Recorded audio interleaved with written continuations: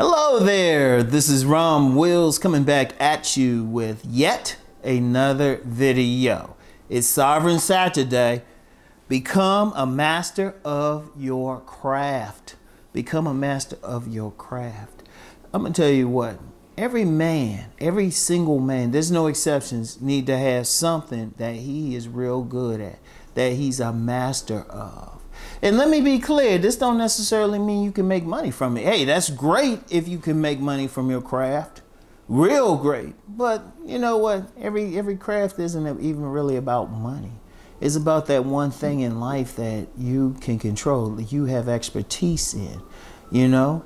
Like your craft could be just simply painting. Now, yes, you can make money from painting and everything. Well, two types of painting now that I think about it. You know, two types. You know, you can do that artwork and everything and, you know, you might make some money from it, might not. But you're real good at what you're doing. But then also painting a house.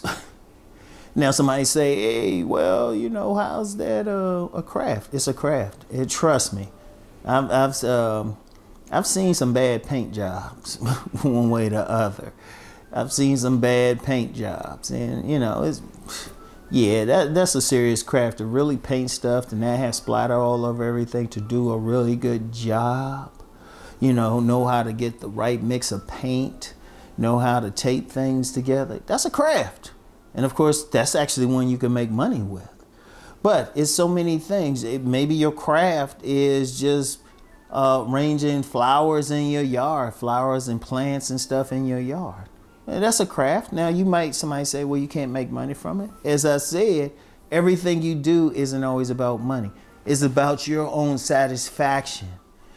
Your craft is what you do to feel good about. That's the thing. That is the thing. That's the thing you want to do. That's the craft, and you good at it, mastered at it. Because I'm gonna tell you what, when we talk about sovereignty, you know, that's having something that you can control, something you can feel good about. Every man wants that. Every man wants that. In fact, in my book, Nice Guys and Players, I said a man, even if he's making six figures, need to have that business that he controls.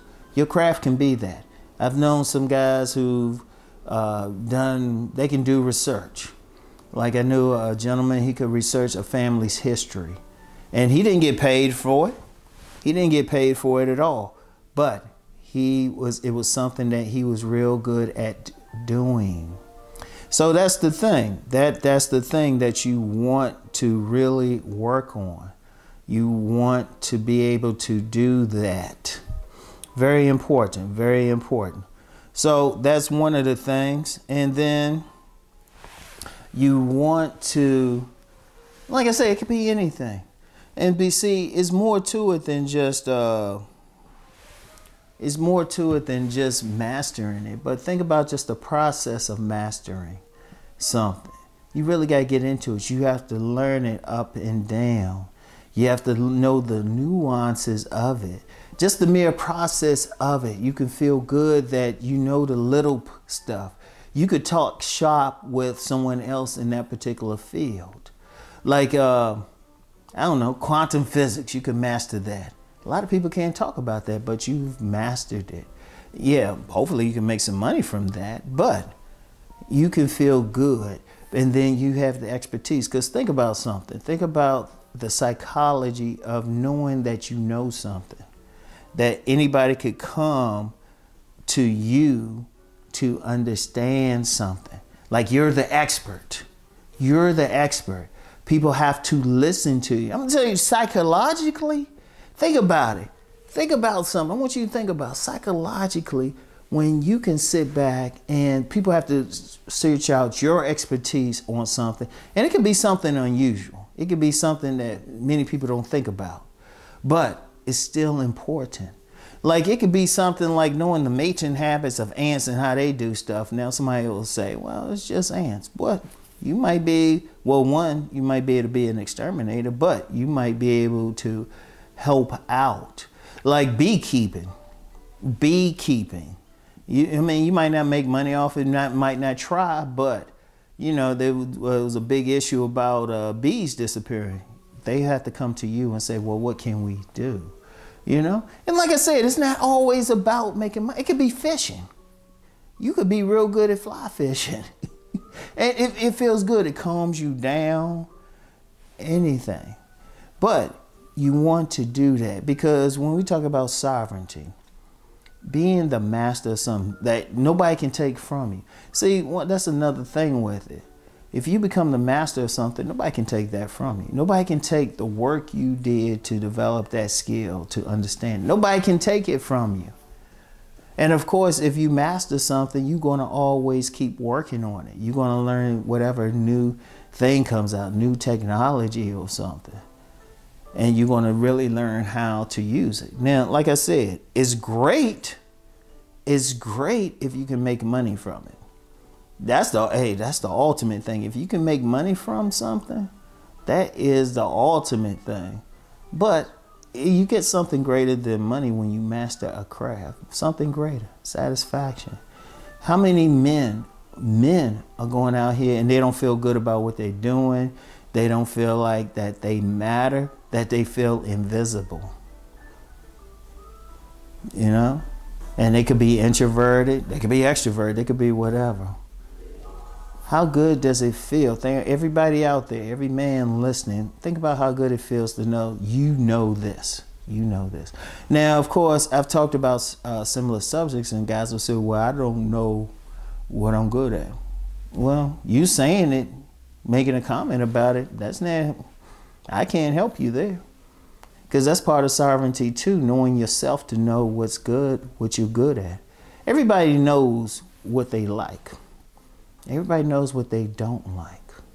You know, your thing you master is that you could be good at collecting comic books. I'm serious. Or like figuring out which ones are going to be expensive and which ones aren't. Seriously, hey, you could get a business out of that as well. But it's what you like. It don't matter. It could be video games. It could be certain video games.